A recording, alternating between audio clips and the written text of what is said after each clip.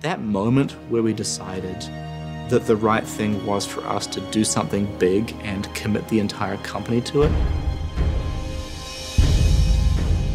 it's a big deal. The stories tell of a golden age long ago, when our civilization spanned the system. It was a bright and hopeful time, but it didn't last. Something hit us, knocked us down and tried to stamp us out. No one knows exactly what, but we do know this: very few of us survived. And those who did owe their lives to the traveler. The fantasy you have when you're creating an experience is that someone else is going to enjoy it. One reason that the game is so intriguing is that it's reaching players in ways that we haven't before.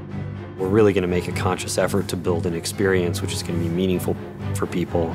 Like, how do you keep a player going for 50 or 100 hours over some number of months? And to not just want to play the game, but to want to play it with their friends. Legends say the Traveler sacrificed itself to save us. The mysterious sphere still hangs where it made its last stand, low above the earth, keeping silent watch. The years that followed the collapse of the Golden Age were hard, but slowly we joined together to build a city beneath the Traveler. And now we've begun to venture back into the wild, only to find that we're not alone. Strange and deadly creatures have occupied our old worlds, and they're pressing hard against the city, probing for a weakness, trying to stamp us out for good.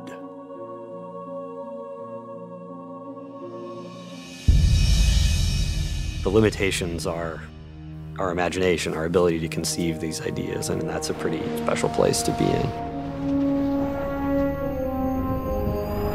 Your story begins at this moment of great adventure and peril. You are a guardian of the city, a soldier able to wield some of the Traveler's incredible power. If you can find a way to save the city, to reclaim all that we have lost, you will become legend. If you fail, the last light of civilization will go out.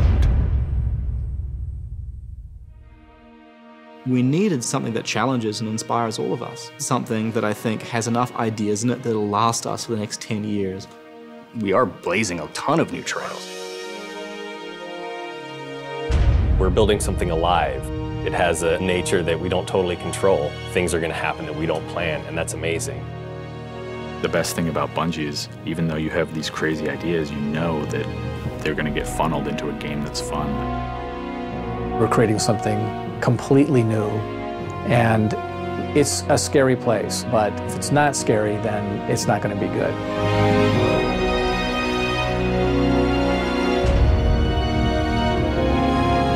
We all have a ton of passion, and we all have just enough crazy to pull this off.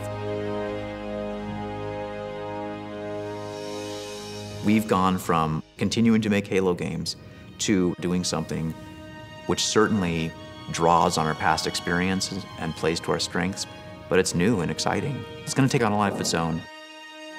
We didn't even know how big Halo was going to get. How can anything be bigger than Halo? We'll find out.